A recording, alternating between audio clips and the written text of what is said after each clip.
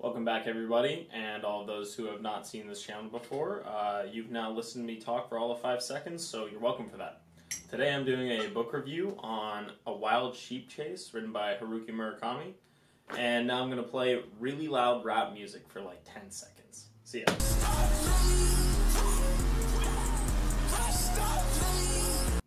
I like to keep my videos quick, concise, and I like to give you guys what you came for up front.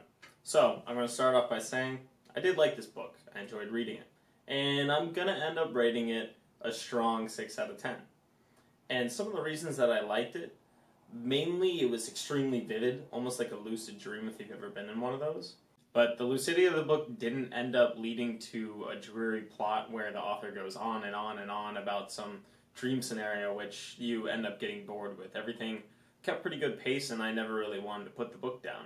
My main gripe with this book, though, like the other things I've read by Haruki Murakami, is it was pretty confusing, and I'm not that smart of a person, so maybe it's less confusing for you, especially those literature types who pretend that they know everything, but I was confused. I don't want to give too much about the plot away, but I'm going to go over a couple things that happened and then give you my take on the whole story. So this book follows an unnamed protagonist who runs an advertising agency. He starts off as a 29-year-old, but honestly I got confused how old he was because there was flip-flopping timelines at the beginning, where he started off younger, got older, his wife left him. Very strange. But eventually we end up in this timeline where he has a new girlfriend who has these incredible ears which are bewitching him the entire time. Now, I almost made an entire video just on this alone, and I'm very confused about why this was included in the book, and I thoroughly believe that Murakami has some sort of weird ear kink. It doesn't matter what anyone tells me at this point. Oh, it's symbolism for this, symbolism for him not listening to other people. I think he has an issue with it because I've seen it in other books too. Now, if you know anything about this weird ear obsession, please comment something below because I'm interested to see what you guys have to say. However, if you don't agree with me, I'm not going to listen to you, I'm just going to read the comment. I'm not changing my mind. Anyways, this girlfriend of his is nothing but an utter convenience to him rather than her having these nice ears, and frankly, I'm not sure why she's sticking with this guy to begin with. Nonetheless, this unnamed protagonist, he has owned this advertising agency for a while now, and at some point he posted a picture from his friend named Rat, who is often not the Himalayas, that's not even near Japan, what am I talking about? But somewhere up in the northern Japan area where he has this beautiful mountain house. However, this person, Rat, is highly secluded and has not spoken in person with the unnamed protagonist in quite some time. His friend Rat continues to send him messages for some unknown reason, just to keep in touch, I guess. But the unnamed protagonist decides to use one of these pictures in an advertisement of his. Now, this is where the plot gets interesting. Now, so it turns out, in this photo, there's a picture of a sheep with a star on its back, and this sheep is extremely important to an old man. Now, this old man is a very powerful fascist leader in the Japanese business world. He's risen through the ranks, and supposedly, the sheep can inhabit people and give them powers, take over their free will, do certain things for them. And it's pretty unclear exactly how this sheep does this, or who it does it to. What we do know is that the sheep is gone from this old man. And the old man is very upset about it. He's trying to find it. And he's also on his deathbed. So, he has so much power, he insists that this unnamed protagonist goes out of his way to go find this sheep, since he had the picture of it. Now, he gives him 1 month to go find the sheep, or else he's going to destroy his business. So, all in all, I'm not going to ruin too much about what exactly happens. That's why you gotta go read the book. But the sheep ends up going to a few different people. We meet these people along the way, and towards the end, we get a very unsatisfying ending, similar to what I've felt in many other Haruki Murakami novels. We're left with one question, though, which seems to never get answered. Why? What are the themes here? Why exactly did this all happen? Now, I have a few theories myself. Chiefly, I think Murakami was going after the certain ways that you can live your life, and the choices that you can make.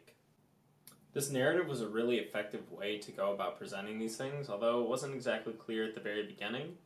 It does become more clear towards the end.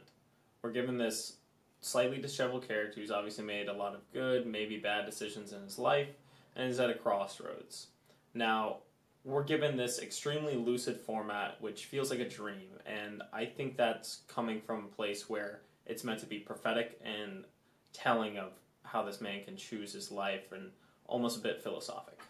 Almost like Murakami's trying to give him a choice after he wakes up from this dream to act on the dream and show that he's learned something. Now we're presented with three types of people that you can be or become. One is first the old man who uses the sheep's power to guide him to a place of influence and really capitalize on the things he wants to do in his life. Now the second man is slightly disheveled, not even slightly disheveled, he is basically decrepit and obsessive over this sheep. And now why I believe that this is the second path that you could go down in your life, this man let the sheep inhabit him, which still not sure how that happens, but the sheep seemed to take his free will away and he just moseyed on down the line and just let the sheep make all of his decisions for him. And once it was gone, he was upset because now he had to really enact what he wanted to do in life versus letting someone else make all the decisions for him.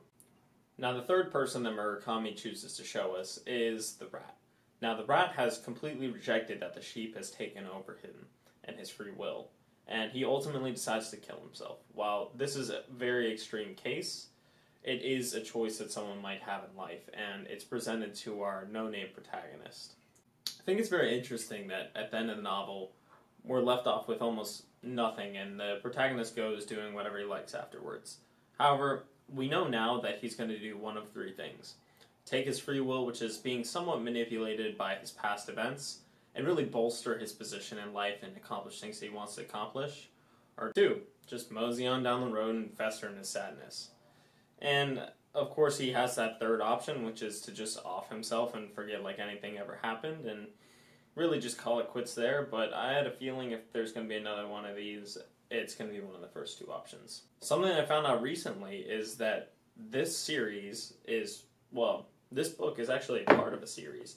It's a tetralogy, which I plan to read the other three novels following this review. So if you guys stay tuned and subscribe to my channel, you might get to see some of those soon.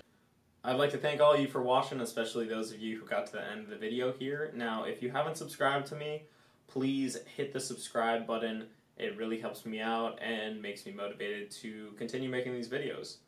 And hopefully, I'll see you guys all in the next one.